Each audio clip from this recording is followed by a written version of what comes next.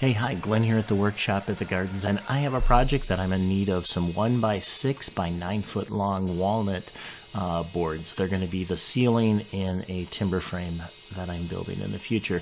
So I have a 6-inch cant on the sawmill right now, and I'm just peeling off some 1-inch cuts there. I'll flip it over and get the last one there. Stacking it up on some of what I call my Slabskids. This is an 830, and the other one right there is an 836, just meaning 36 inches wide. And I decided to leave a lot of live edge off of the log so I can use that for charcuterie stock in the future. Milled one more log up real quick to get my count up to about 44 boards, so I'll have plenty to work with on this project. Beautiful day, night, evening, setting sun, milling. The next little video I'll do for you is showing you the compression pallets on top. Thanks so much for following along. Glenn at the workshop at the Gardens. Cheers.